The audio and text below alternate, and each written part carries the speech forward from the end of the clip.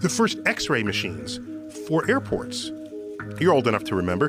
Why were they put in? Because of hijackings to Cuba, basically. They were armed hijackings of airplanes, of American carriers to Cuba. And Congress said, we got to do something about that. Oh, by the way, there's a company in Boston called American Science and Engineering that was building an X-ray detector small enough to put on a satellite to observe the universe in X-rays. And because no one had, we've used visible light, but not X-rays. That's a branch of the electromagnetic spectrum. We think if there are black holes out there, their region surrounding them will give us X-rays. It's a new window on the universe. And then they said, oh my gosh, there's a call for X-ray machines at airports. We've got the technology that we've perfected to put in a frickin' satellite.